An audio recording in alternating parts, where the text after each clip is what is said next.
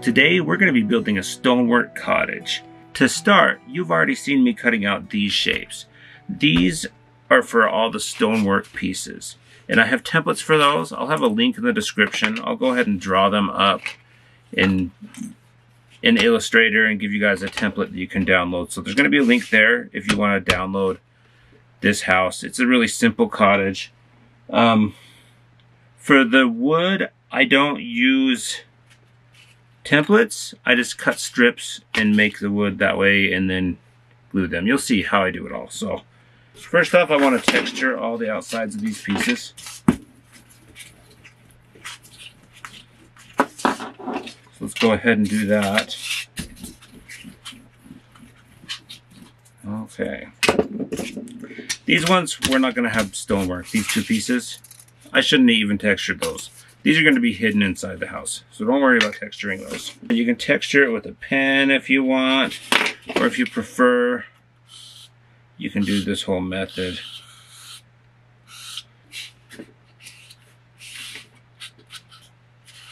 And I've made this little tool. You've probably seen it before if you've been watching my videos. If not, it's a good tool to make. It's basically just a sharpened paintbrush handle covered in milliput and aquarium gravel. Super simple to make, and it's super useful. My blade's getting dull. Whoops. Pretty sure that was an Etsy notification. So if you want to check out my Etsy shop, you should do that. It's fun stuff. If you don't want to build these, I sell these on my Etsy shop. This is one of the things that I sell. So yeah, there's our stonework wall. It's more brickish, but it's going to be stone as soon as we paint it gray. Same thing with everything else. We're not being too accurate here.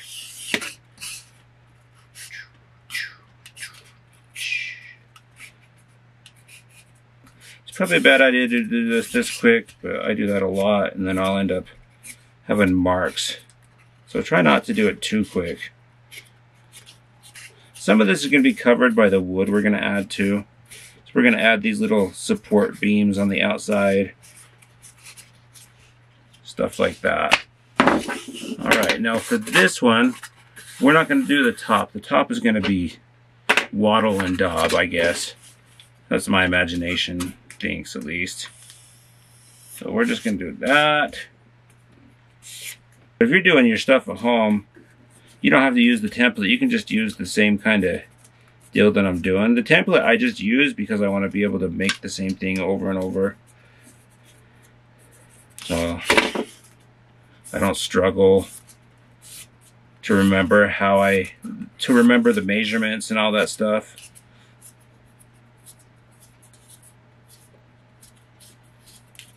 There we go.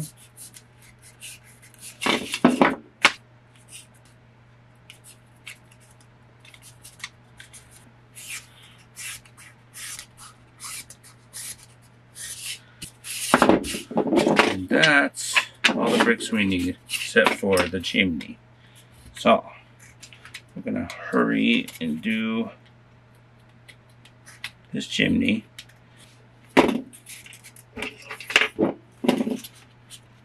Okay.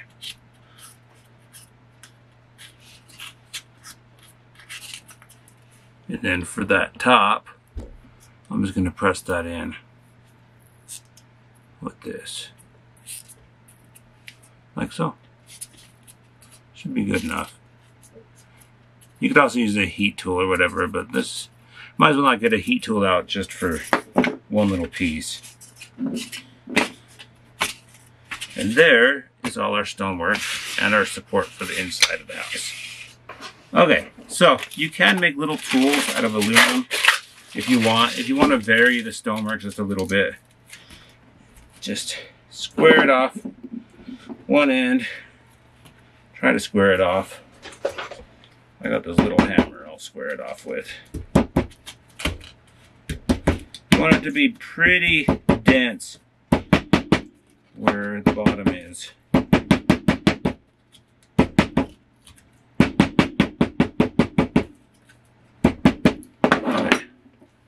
like so. See that? So, if you want to add some variation to this stonework, you could just push in some of the bricks. Okay, it's not quite as sharp as I want it, so I'm gonna sharpen some of these edges a little. Okay. Just push in some of these bricks at the corners or whatever. If you want to spend a little more time making it look realistic. Just gonna do it on a few. A few should be enough variation. You'll see that adds quite a bit to the wall, honestly. And I don't always do this. So this customer is going to be getting a special treat. But it looks really good. And I've actually started doing it more and more to all my walls. Just because it gives it that realistic look. A little bit more realistic. Adds variation. I don't know if it's a realistic look or I just like the variation. I'm not always a fan of realism, so I do like the variation though. Gives more detail to look at. So, might as well just finish this off and do it to a few more. I'm going to plug in my glue gun. And while this is heating up, I'll cut some strips of wood. And they're going to be super thin. You'll see how thin. I'm going to make... So you'll see what I'm doing, but I'm going to do some wood that's like 1 centimeter thick and some that's a little bit less than that. So you'll see. Oh, and there's 2 ways to get the texture because I'm going to do the texture as I do it. This time I'm going to be using a metal brush, but sometimes I do use a little piece of a comb to get a wood texture. So it depends on how big usually. This time I'm using a metal brush though. You'll see.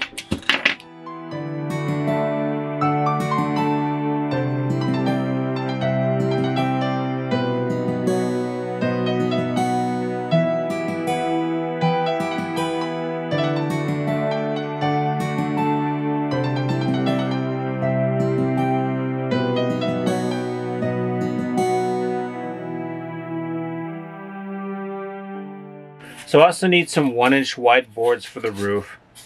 This is about 1 inch wide. These are going to be boards that go underneath the shingles, so I'm not going to texture them or anything like that. So let's go ahead and cut out 6 of these boards. And then I'll show you one other thing that we need to add to our arsenal.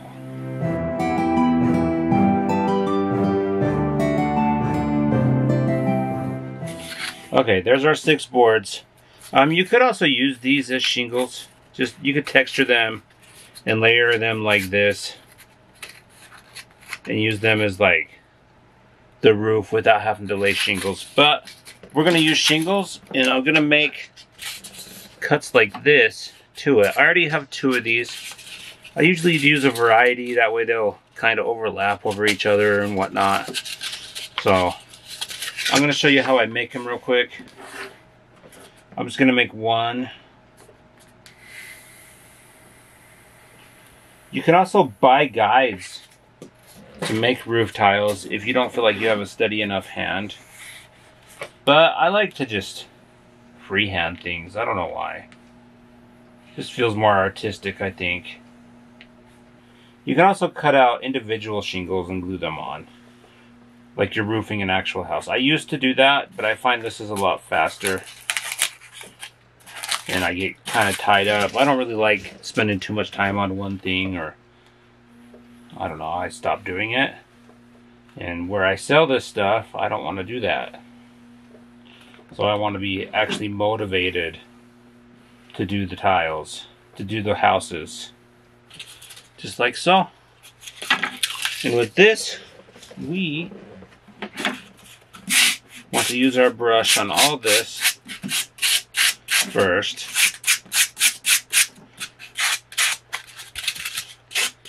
And then each side we'll use it on. This This is why I don't really like using these brushes. They tend to have a lot of mess.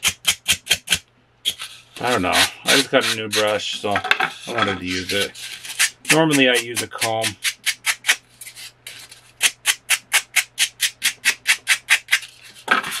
I'm going to do each side of each of these.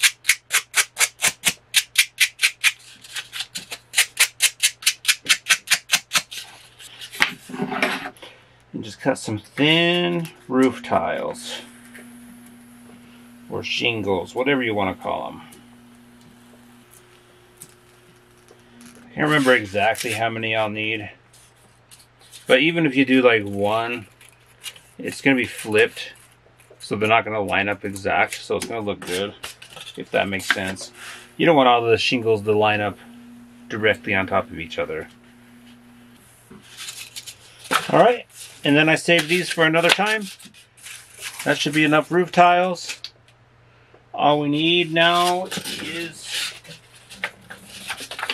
a thin piece for the top. So you want to make this extra thin. And if you're scared to do this, you can also use just a piece of paper.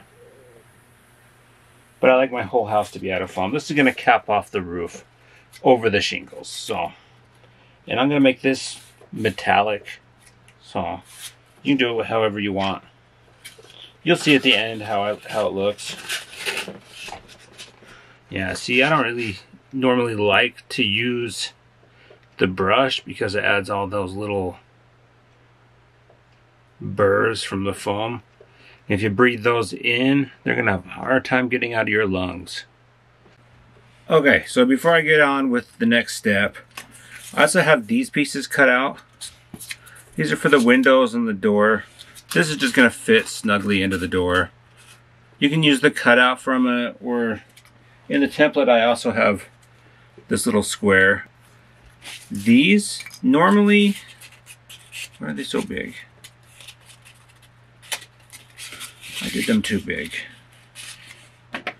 We can fix that right now.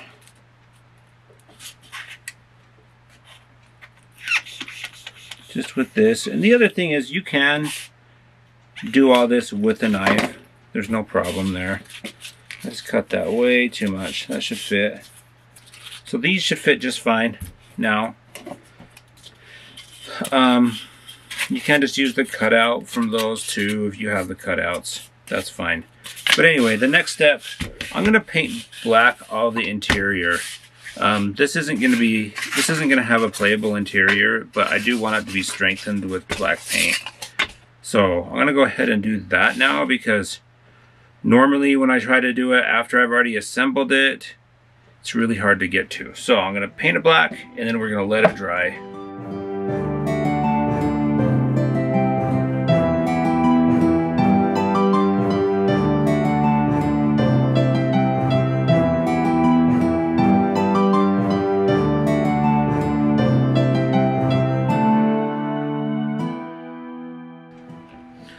Alright, those are all dry.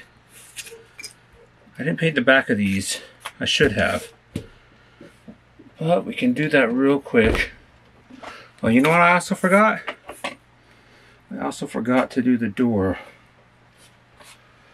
Let's hurry and do that.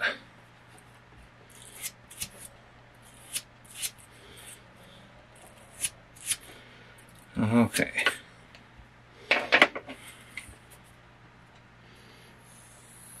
I'm just making wood planks on the door, simple door.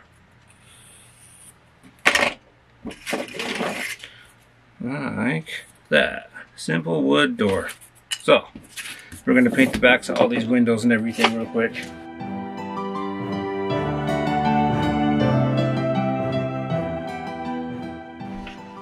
Okay. Let's hurry and build this thing. So I just do a wood texture on the sides of these.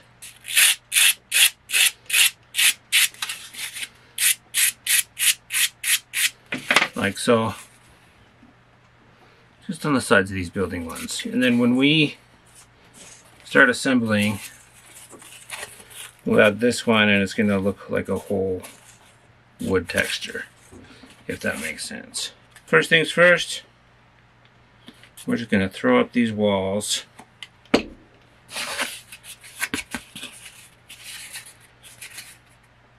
Oh, I almost did that wrong.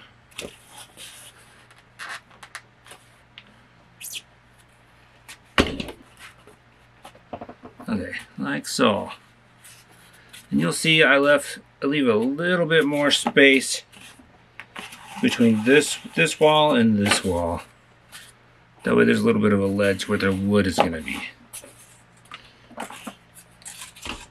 And then we're going to add these guys just for a little bit of extra support on the roof.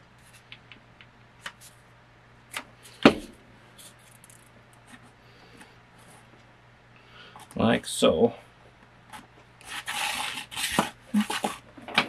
We have our skeleton structure of our house. Okay, so we want one here. So I'm just going to pre-cut these real quick. One there.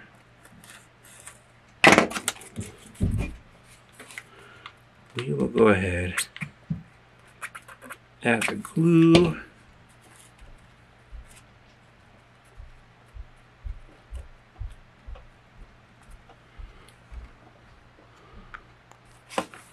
And then we're going to flip it over and do the same thing on this side. These are more decoration than anything, but if you absolutely need it to be something, like something practical, these can be here to hold up the brick wall.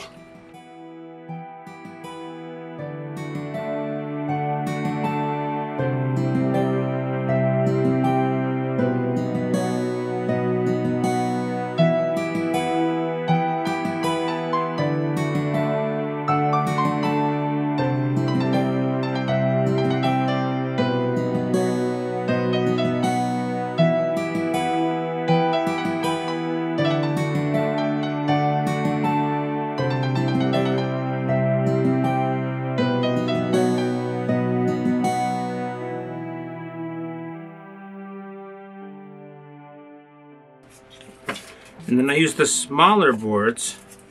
These are slightly smaller up top. Just cut them to shape. And I think it's better not to actually measure these and just cut them to shape, because it's hard to get them accurate when you're just measuring. I don't know if I'm making much sense with that, but just kind of eyeball things. Works a lot better. Cut them to shape on the piece that you're working on. Everything will fit in place a lot better. And you don't waste your time with measuring. So no measure twice. What is the saying? Measure twice, cut once. I don't even measure and I cut once. So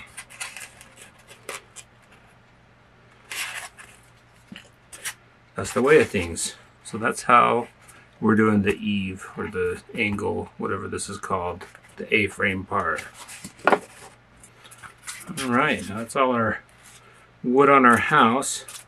I'm going to touch up these sections real quick.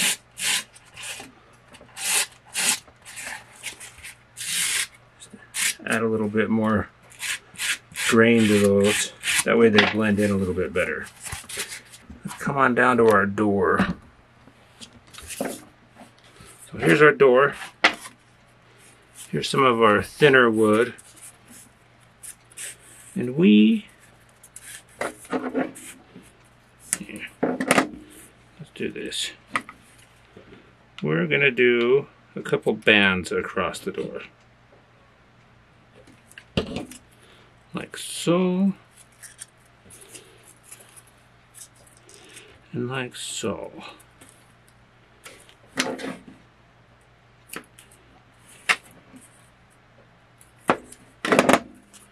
And we have ourselves a little wooden door.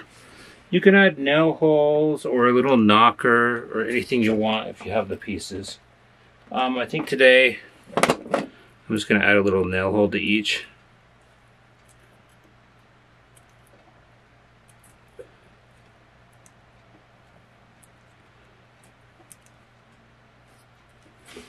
Like so.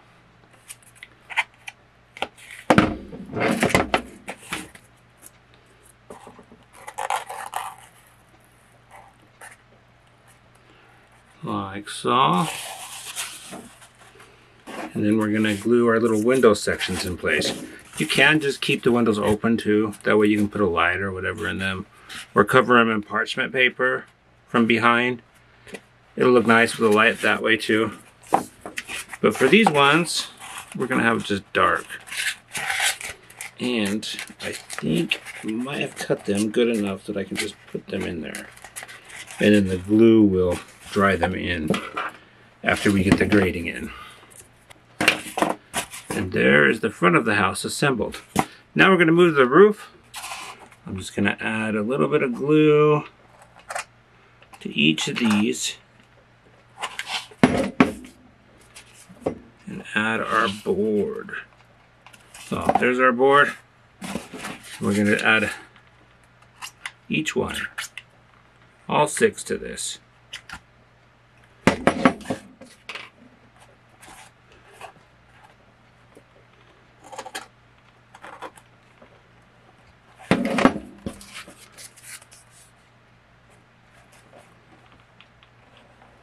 So you can just do like, if you're fast enough, you can just do the strip on each and then throw them up there.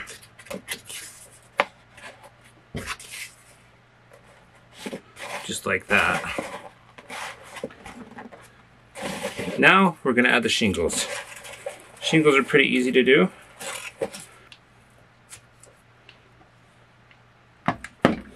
So there's our bottom shingles. Throw them on our house. You can have these ones overlap just a little bit. If you overlap too much, they'll be prone to breakage. And then next, we're just going to add another layer. Not that one, that's the same one. So you want to choose a different one and add the next layer. So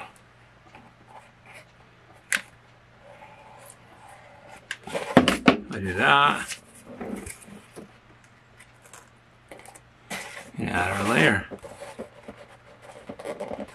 And then just work our way up. So just go ahead and add your strips of shingles. It takes about 5 of these strips. These are like 1 inch wide, about a little bit less on some of them. But the max size of these shingles is 1 inch wide. They say chimneys are supposed to be a little higher than the roof. That way the roof doesn't catch on fire. I don't know how true that is, but I started doing them that size. Anyway, I'm just going to cut out some of these shingles before they dry too much. That almost fits. Let's take off some of this. That's perfect. See that? Cut that hole for the chimney, so we're going to glue that guy down.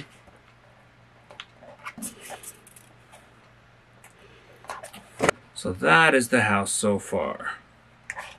It's looking pretty good. Next, we're going to add this to the top. I'm going to get it kind of centered. I'm going to glue. And I'm just going to fold it over. We're going to glue here. We'll just fold the guy down. Nice and easy. It's thin enough that it'll just bend with the top of the roof. A little bit too much glue in spots, but that's fine. There's our house.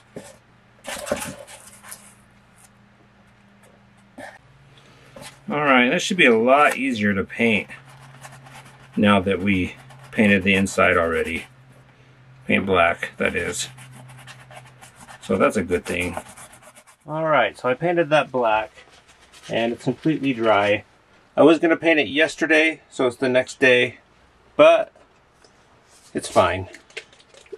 And we're going to do a really simple paint job.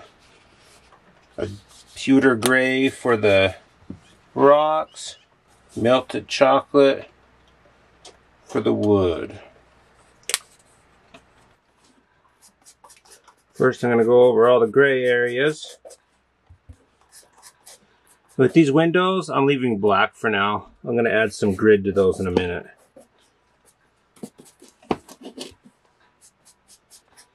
And I didn't choose these colors to be realistic. I chose them more as an artistic choice. You can do whatever colors you want. You can vary the bricks a little. Maybe we'll do that this time.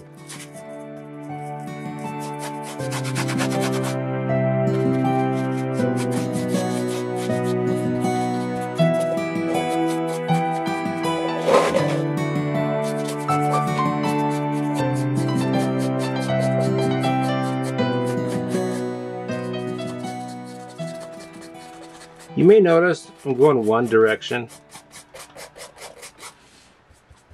Well, painting in one direction, mainly. And that is to highlight some of these details. It's basically a thick overbrush. And you'll see, like right here, you'll see there's like the details of the rocks coming out because of that. I'm not going for an even coat. I don't want to waste my time doing a bunch of washes later to bring out the details. So, anything you can do in one coat, save yourself the struggle or the time, I recommend doing so. So there's our gray. Now we're going to do our brown.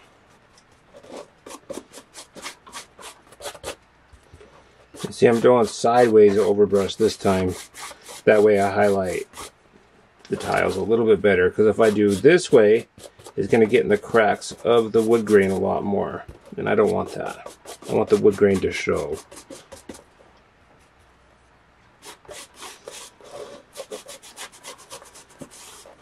There's some of these spots I missed with the black paint. I'm just going to put the brown in there. It's hard to get all the roof tiles. And I've been using these natural hair brushes. I just want to say I've been enjoying using these a lot more.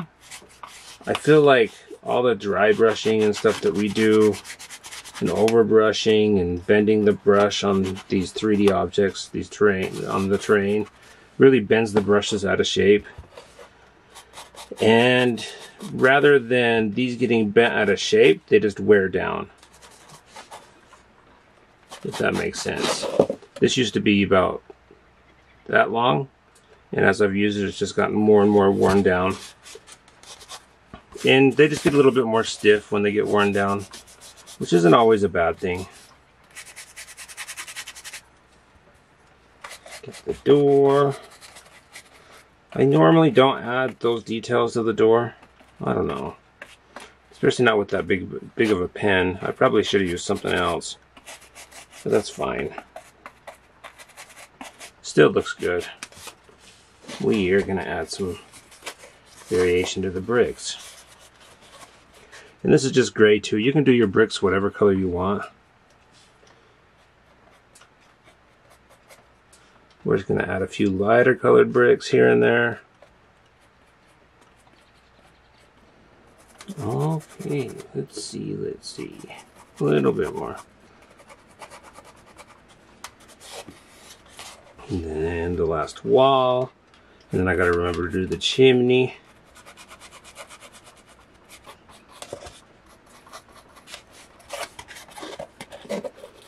Okay. And there is the basic of our house. Next step, we're gonna dry brush a quick highlight. So I'm just using some antique white for that.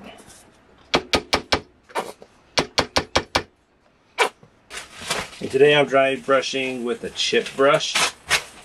It's one of these cheap guys. And it's not quite dry, but that's fine. Just gonna go across all that real light. And I've wiped that off on a paper towel. And see, we're not even completely dry, but that's fine.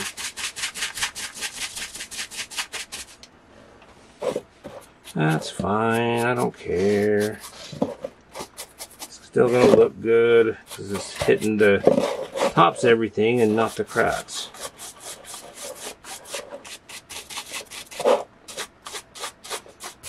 And see, these, I'm not trying to like get in all the cracks and crevices with this dry brush. You'll see how that looks. It's like a little bit of a glow in the middle. That looks really good. So I tried to do that now instead of, it's more of a controlled dry brush rather than dry brushing over the whole thing.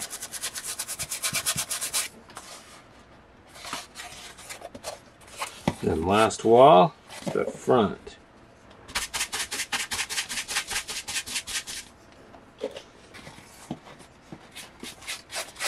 There we go.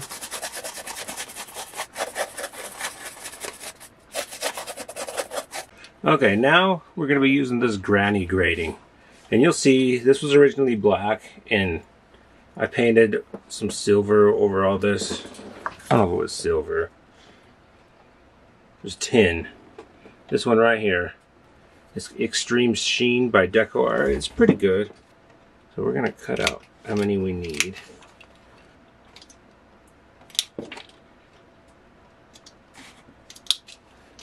And yeah, for like a more decorative house, I would most likely do it this way. And if you use these with parchment paper behind, or just these and put them in the window, you can put some sort of light source behind here and light it up, and it looks pretty good. These windows, I designed to be flush with the outside of all these squares, and it's just going to be able to fit in there. So let me go grab my glue real quick. Let's just add a little drop in each window. Spread it around.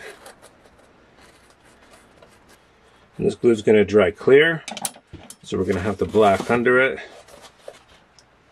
And we're just going to add these guys into here and then push them down with some sort of tool. What are we using today? Let's just use a knife.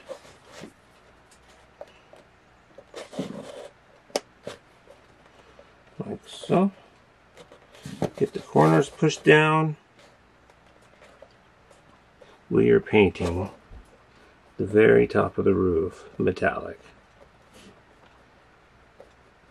You don't have to do it metallic. If you're doing like clay roof tiles or something, you could just do roof tiles at the top bent over. You could even try to do wood tiles like bent over at the top. I don't think I'd like the look of that, so I figured this little tin part of the roof caps everything off, holds the shingles in place at the top, and prevents any leakage from the middle top. There is our house. Looks pretty good.